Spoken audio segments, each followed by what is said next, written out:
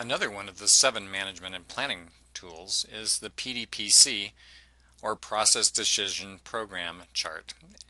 And it's again a kind of a tree diagram, but it helps us evaluate risks and figure out what we're going to do to mitigate them. Let's suppose that we're actually doing some sort of computer system reliability. Well, we'd want to worry about error-prone program changes, and so one of the ways we might counteract that is by inspecting designs and code.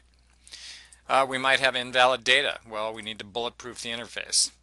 If the software system crashes, let's develop some recovery procedures, right? And so this is the essence of how you'd come up with what could go wrong, what can we do about it. And in many ways, it's a visual representation of like a failure mode and effects analysis or something of that nature. It's another kind of tree diagram.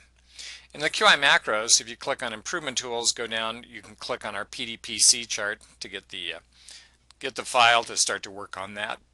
And that's it. And again, this is one of those things where you practice with it and play with it.